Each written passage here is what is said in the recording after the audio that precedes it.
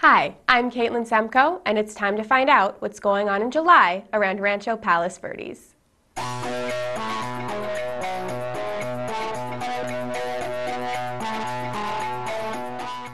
Celebrate our nation's independence and attend City Hall's celebration on July 4th, complete with food, music, and carnival rides.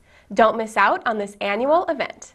On July 10th, the Peninsula Symphonic Winds will be holding its Picnic and Pops event at Palos Verdes High School. For the details, visit pswinds.org. Have an evening out and attend the Palos Verdes Performing Arts student production of Legally Blonde the Musical, held at the Norris Theater.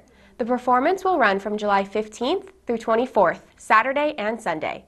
For ticket information, visit palosverdesperformingarts.com. Enjoy the summer sun and attend the Los Serenos de Point Vicente's July 16th hike at the Ocean Trails Reserve. To get the details, visit losserenos.org. The Palos Verdes Symphonic Band will have their Pops concert at the South Coast Botanic Garden on July 17th. To get more information, visit pvsband.org. Make the most of the summer and attend the Palos Verdes Peninsula Land Conservancy's July 23rd event, Hiking Responsibly in Nature, at the White Point Nature Center. To RSVP, visit pvplc.org. And that's what's going on in July around Rancho Palos Verdes. I'm Caitlin Semko.